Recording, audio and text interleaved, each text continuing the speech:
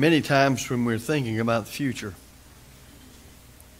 somewhere in the thinking of our minds along those lines, we will think about our own death. And as you get older, I suppose you do that more and more, but in actuality, no matter how young or old you are, death is just one heartbeat away, and you never know when that might happen. As a Christian, one who is of Christ, by obedience to the gospel, living faithful, one doesn't worry over those things. By worry, I mean take thought about that which you can do absolutely nothing about. But you concern yourself with whatever time you have left to being faithful to the Lord, as the New Testament teaches. And we do that in the midst of a very perverse generation that goes further from God and His Word and their perspective in lives every day.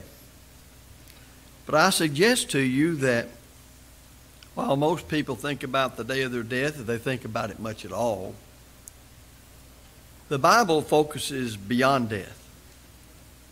And you'll find stated by the Hebrews writer in Hebrews 9:27, and as it is appointed unto men once to die, then he said, after this the judgment.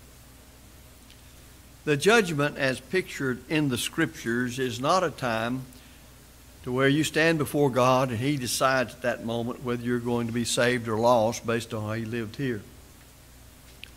You get to the judgment of God either saved from your sins and having lived faithful to Him, or you get there as a lost person. One who has never obeyed the gospel, or one who did but fell away, apostatized, ceased to live according to the teachings of God. Sometimes people will say, well, we're all headed for the same place, usually to dismiss any kind of discussion of the Bible, to determine whether they're believing really like the Bible said and living like the Bible teaches. Well, I can agree with them from this standpoint. Yes, we're all headed for the judgment. Everybody's headed for the judgment. It seems to me that we need to know that the judgment is the place where the sentence is meted out. Because you get there lost or saved. And that sentence is meted out on the basis of how you live this life. God is a perfectly just God. He knows all that the object of knowledge. He knows everything we've ever thought, said, or done, or what we should have done and didn't. In Ecclesiastes 12, 13, and 14, the Holy Spirit-inspired writer wrote these words, let us hear the conclusion of the whole matter, fear God and keep His commandments, for this is the whole duty of man. But then he said what is in verse 14. For God shall bring every work into judgment with every secret thing, whether it be good or whether it be evil. Surely it would make a difference to all of us if we would realize that once we are dead, or we've gone through the process of dying and the spirit leaves the body, that's not the end of all things relative to how we lived on this earth and what it means to our eternal destiny. Then we must be sentenced from the throne of God according to the way we lived here on earth. That means rewards and punishments, because God's a perfectly just God. You know, at times we schedule appointments and later we wish we hadn't. Or possibly we just don't want to keep them. And sometimes we can postpone them, or we can actually cancel them. But this appointment, you cannot postpone. And you cannot cancel. And it comes after you've gone through the physical process of dying.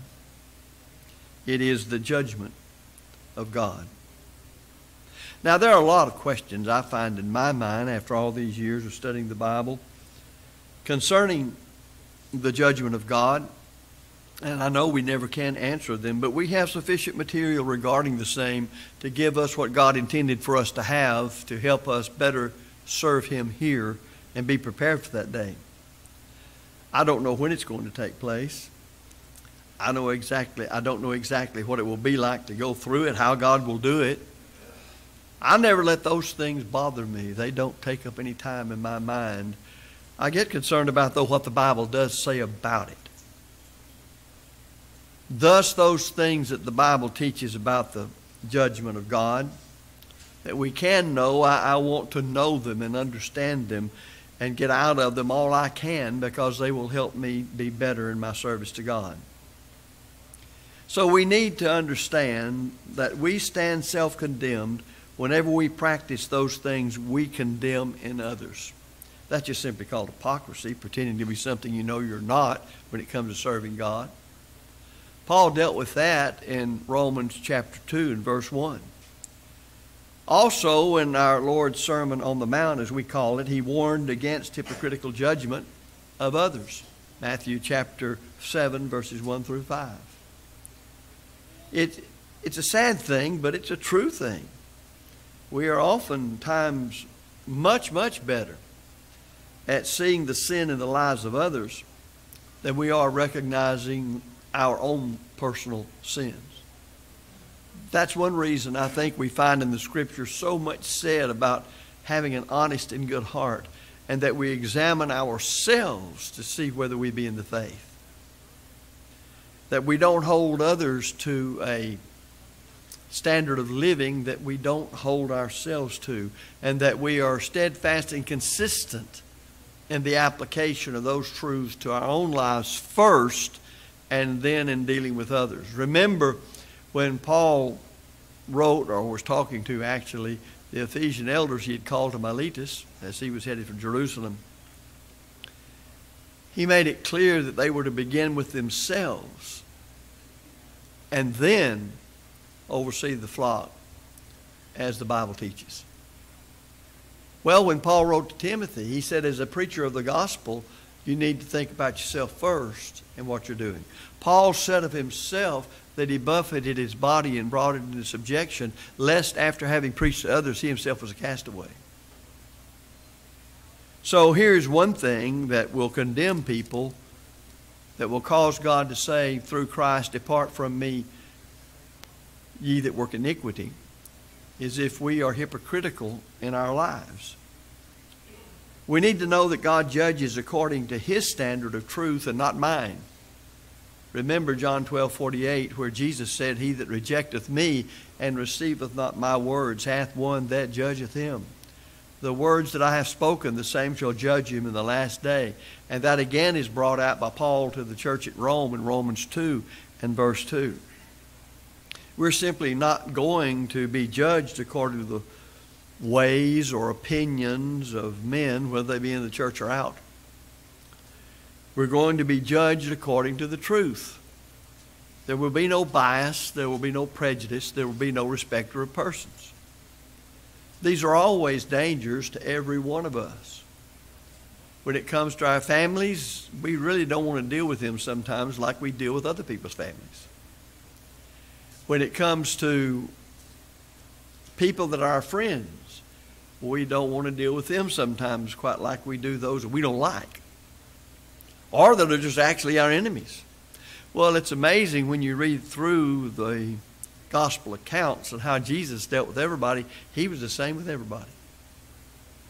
Just notice sometimes he was the same with everybody.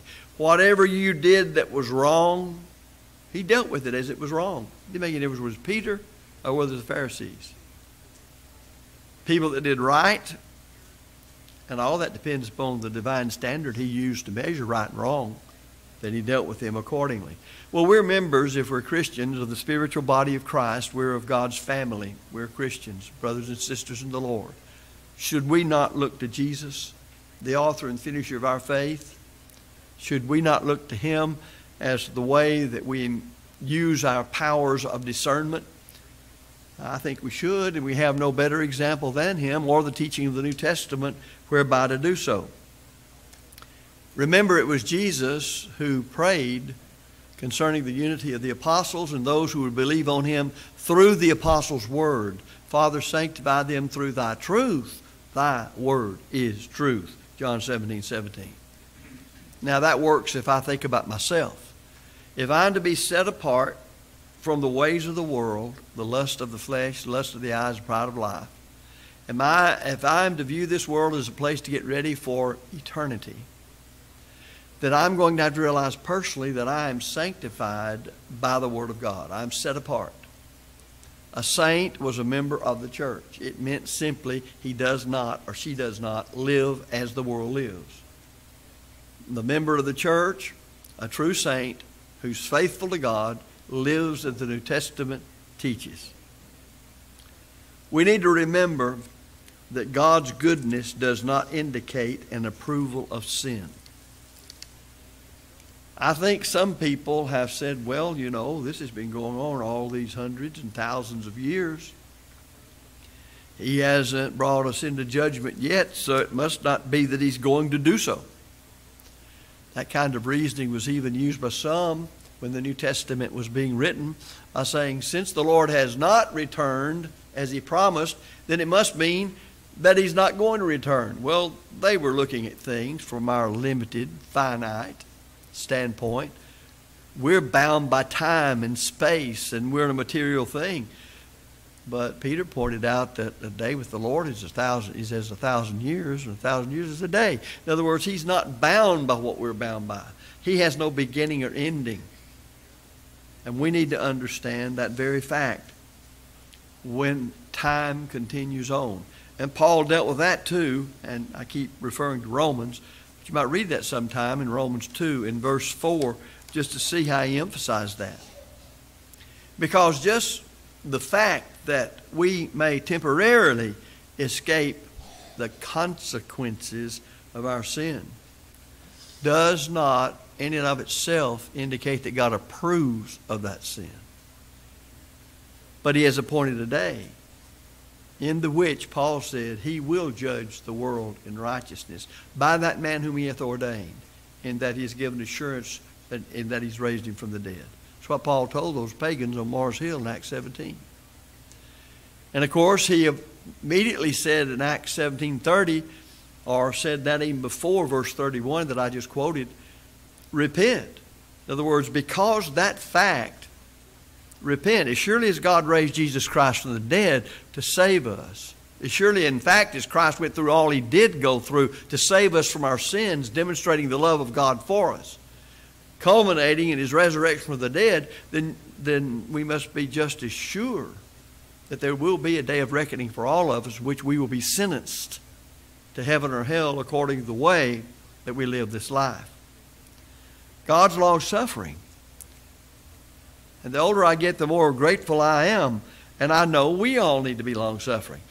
You know, God's long-suffering, but he doesn't compromise his word in being long-suffering. What it means, he suffers along with man because man is expected to find God's truth that saves him. But it doesn't have a thing to do with compromising the truth.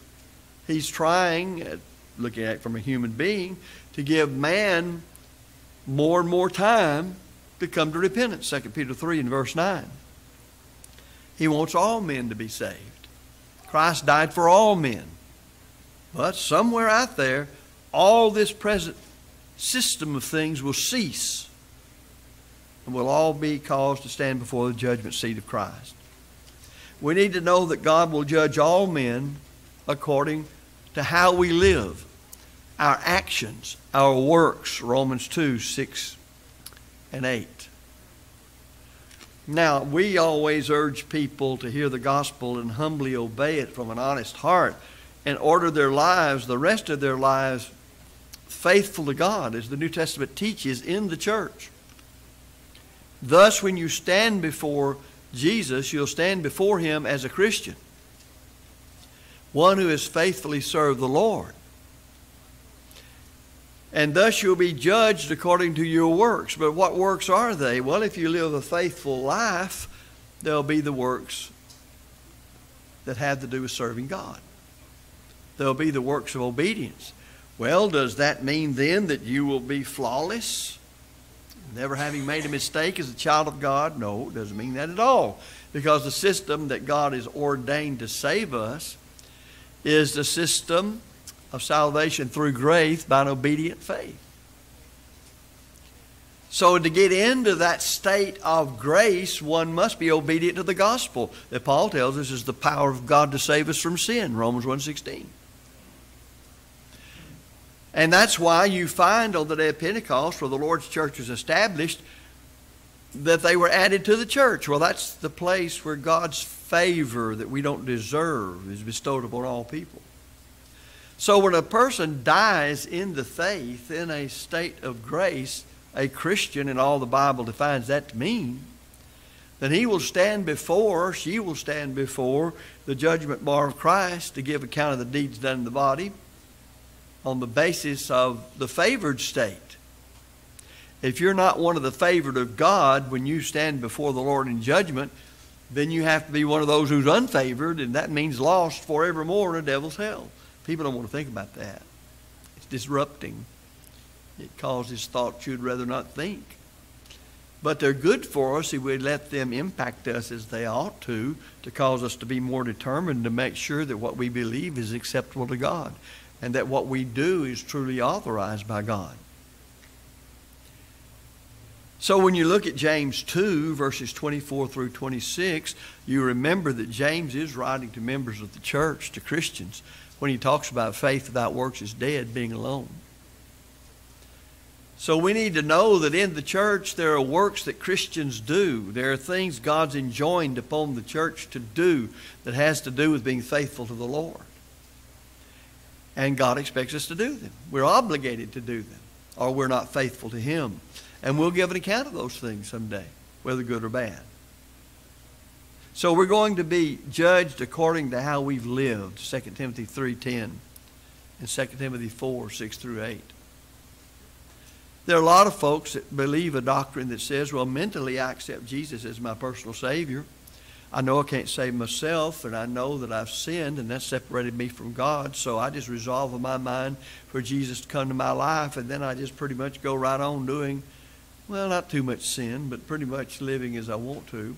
Well, you can't find that in your Bible. And you say, well, I don't know about that. Well, I can tell you how you can find out. You can study that Bible and understand it, for that's the reason God gave it to you. It's so you could know His will. But as a free moral agent and having intellectual powers and rational ability, He expects me to demonstrate to Him that I want to know, that I want to learn the truth. So then Jesus said, if you continue in my word, then are ye my disciples indeed, and ye shall know the truth, and the truth shall make you free. John 8:31 and 32. That's the reason that there's so much talked about in our Lord's earthly ministry concerning our disposition of mind, or our attitude, or our mindset toward God and godly things. If our attitudes aren't right, then we're not apt to spend much time in the study of the Bible. We won't care too much about what the Bible teaches. We'll go ahead and do whatever it is that we do love. But for those who love the Lord, Jesus said plainly, if you love me, ye will keep my commandments. American Standard Version, John 14:15. There's never been any greater proof of my love for God than to do what He said.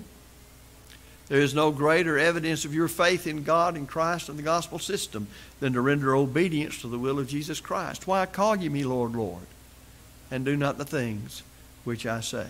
Now, He wasn't getting on to them, as we might say, for calling Him Lord. He was getting on to them because they acknowledged He's Lord, but they wouldn't do what you would do in following the Lord. If He's Lord, you comply with His will.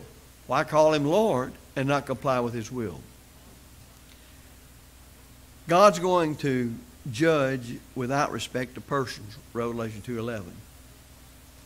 Someone has said that death is the great equalizer.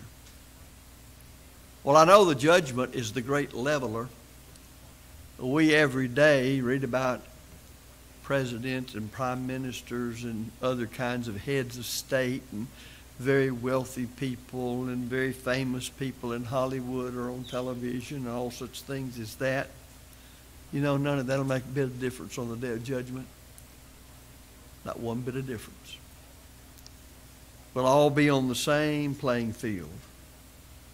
Whether or not a man has enjoyed the benefits of material wealth, even if it's earned as honestly as it could be earned, or an education that may have educated him to benefit a whole host of people in our society, or even holding some kind, because of accomplishments, of special place in society up the ladder of ways, it won't make any difference. All will be equal before God on that judgment day. It's always amazing then when you think about one of the tools of the devil is the pride of life, or the vainglory of life. And people want to accomplish this. I want to make some big splash in the water. I want my name known. Well, I want my name known by God as a person who loved and kept His commandments. Nothing else matters. It just doesn't. Not a thing in the world matters. You may be not known by anybody. Some of those the Lord picked in His earthly ministry. For example, the widow who gave her 2 mites, and that was all she had. Who was she? Anybody else take note of her? Christ did. And so He teaches all of us. There may be somebody that you never heard of in the church. But the Lord said, he that would be greatest among you, let him be your servant. And they may go about quietly, faithful to the Lord, studying their Bible, worshiping, being ready unto every good work, trying to help the sick. I remember one lady that was a dear lady to us when our children were actually still being born. Sister Effie Huddleston. You know, Jody, sometimes it's good to go back and remember them. And Jody would be home with babies. In those days, we had babies everywhere you looked. So she would go out with me when I would go, because she was, 75 years old, and I was probably, 26 maybe. But she would go out with me to study with somebody, so somebody would be with me. And she knew her Bible. And she would sit there beside me while I did the teaching. And she knew where we were going by the subject we were discussing. And she'd be handing me scripture references. I almost, I had my walking outline right there. I'd just reach and get it, and she'd have it ready for me. She was a dear person, and she'd had a very hard life. I don't know that many people ever heard of Effie Huddleston. You wouldn't have if I hadn't been with her and heard of her and I said her name. But as far as my mortal mind knows, she was one of those that went about quietly doing what she was supposed to. There are a lot of people like that. We hear big name preachers and they get popular. There's nothing wrong with having a great ability to preach the truth as long as you live uprightly as you preach it. And to fight error, all of that. I know that's done as it ought to be. But what about the people who can't preach that well, who don't do too well in teaching? Can they not go to heaven? Can they not serve God? Read through Matthew, Mark, Luke, and John, and look at how many people were picked who were not well-known people. In fact, even among the apostles, you have them named in Matthew, Mark, Luke, and John. But when you get into the book of Acts and you get past Peter and John and James, brother of John, who was slain with the sword, and you get to Paul, what were the others doing? You don't read that much about them. But they were doing what Jesus commissioned them to do, to be apostles and accomplish the work the apostles had to do. But we don't read about them. Can't you just see one of them, maybe if it was possible for such to be as we do as humans, looking at all of this and say, well, why did Paul get to write 14 books of the New Testament? Now, I didn't get to write one. That's the way people think. I'm an apostle just as big as he is. And I can just see Peter saying, look, I was following the Lord in his earthly ministry, and I took direct correction from him when I sinned, and I preached the gospel on the day of Pentecost, and I was the one God selected to go to the household of Cornelius, the first uncircumcised Gentile convert, and preach to him. And there at Galatia, I make a little mistake. I'll put that in quotes, little mistake. And you come up and jump on me. That's the way people describe it, because he had to stand him in the face because he played the hypocrite. Now, that's the way we think. And that same kind of thing causes all sorts of problems in families, on the job, at church. because we think not the words of the truth. And yet all that's going to be brought into the judgment. We need to know then that God will judge through Jesus Christ, Romans 2:16. Now, why is that the case? Because Jesus is as much man as you are and I am, but he's as much God as God is.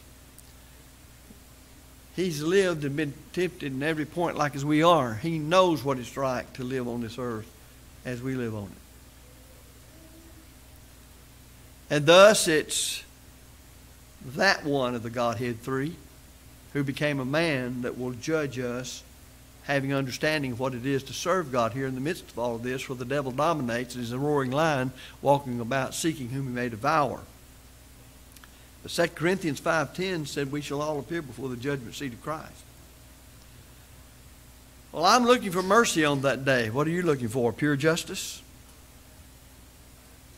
But I can't find that mercy on that day if I don't love the truth supremely now and have my old sins remitted by believing in Christ, repenting of my sins, confessing my faith in the Christ as the Son of God, and obeying Him by being baptized into Christ for the remission of my sins. The Lord then, upon my baptism, adds me to the church, the realm of favor, the realm of grace, the realm of faith and obedient faith. I want to stand before the judgment bar of Christ to give an account of the deeds done in the body, whether good or bad, with a merciful Savior presiding and looking at me as one who back down here on earth heard the gospel and obeyed it and did my best to live according to His word, the perfect law of liberty, James 1:25. Now I can expect mercy from that merciful judge. But coming before Him having spurned the gospel, having never heard it, having never used life to find the truth, and to know what all the Bible says He did for me, I could never do for myself, and the love manifested from the Father through Jesus Christ and His own giving up of the form of deity and taking upon Himself the form of a man, to be tempted in every point like as we are, yet without sin, to know where His life was going to end and how it would end before He ever came upon cruel Calvary's cross and anguish and shame. To know all of that was done for me, and then there to stand before Him in judgment, having never given any thought to obeying Him, or when things got moving a little too tough for me, I just threw up my hands and quit. Do you think I can expect mercy from Him when He's done so much? That's why we're taught in 1 Corinthians 15, verse 58. Therefore be ye steadfast, unmovable, always abounding in the work of the Lord. For as much as you know, your labor is not in vain, pointless, useless. Where? In the Lord. That's why you have in Ephesians 1:3 that all spiritual blessings in heavenly places are in Christ. Well, one of those spiritual blessings is to be able to know you have the mercy of Christ. That when you come before Him, having been covered by the blood of Christ from the time you were baptized till the time you died, if we walk in the light as He is in the light, we have fellowship one with another. And the blood of Jesus Christ, His Son, cleanseth us from all sin. Present tense verbs there in Greek means keeps on cleansing. As I am faithful and walk in the light as He is in the light. To be able to stand before Him, knowing I'm covered by the blood of Christ, is to stand before Him to be able to hear, well done, thou good and faithful servant, enter ye into the joys of thy Lord. So when I think of the fact that I must die, if the Lord doesn't come back first, and then there's the judgment, then let me go to that judgment having named Him here as the Son of God, and in repentance and belief obeyed the gospel and being baptized into Him and lived according to the truth of God. Ordered my life accordingly. And let me never grumble or complain at the things that God's enjoined upon me that's my duty through the New Testament, because everything there is for my good and to keep me from the evil one. Everything. You think of the worship this morning.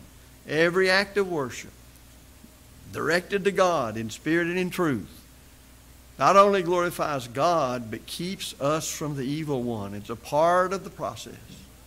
So God's ordained a system, the gospel system, where if I believe and obey it and continue in it, I will be kept from the evil one. And if you could picture in your mind the devil standing over here, and you're coming up as a faithful child of God before the judgment bar, and he starts listing all these things you did that was wrong, and Jesus turns to him and says, but he humbled himself, believed and obeyed the gospel, and lived faithful to me. And there's no wrong attributed to him, not laid to his charge. Well done, thou good and faithful servant. That's the joy that we have in the Lord. And when you read of the Ethiopian eunuch rising to the watery grave of baptism and going on his way, it said he went on his way rejoicing. That's something to rejoice over. And we don't think of these things enough. But let us so live our lives that when we seriously contemplate and think about the judgment of God, that it will motivate us to teach the lost more about Christ, to teach the gospel, to use every opportunity so they won't have to stand before God in the judgment and hear, depart from me, I never knew you, into everlasting fires prepared for the devil and his angels. What a horrible thought. Remember the inspired words of the Apostle Paul. Knowing therefore the terror of the Lord, we persuade men. 2 Corinthians 5:11. Daddy used to have, as I close, when I would get a little boy especially, and I'd whine or whatever it was I was doing that kids do from time to time, he would look at me real pitiful. He'd hold out his hand like this. He'd say, come cry in Daddy's hand. Now that was saying, shut up, you ain't got anything to cry about. What are you whimpering about? And that's the way we are as children. Remember, we're children of God. Sometimes we whimper. Sometimes we complain. Well, we above all people, if we're faithful to the Lord, have nothing to complain about. We get into it with one another, just like kids in a family sometimes do. But why? I can tell you basically why. I want my way. Let me remind you of your own upbringing, and then your own children if you have them.